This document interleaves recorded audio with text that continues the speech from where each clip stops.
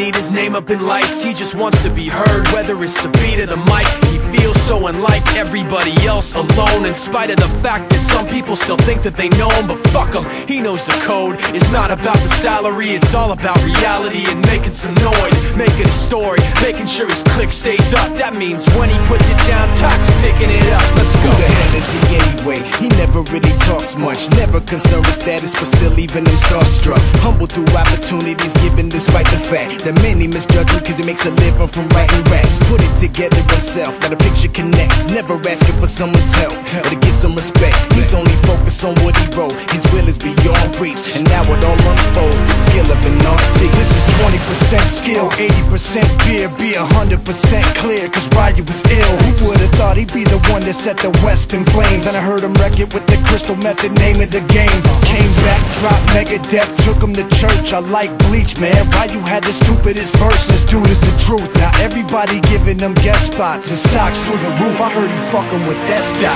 This is 10% luck, 20% skill, 15%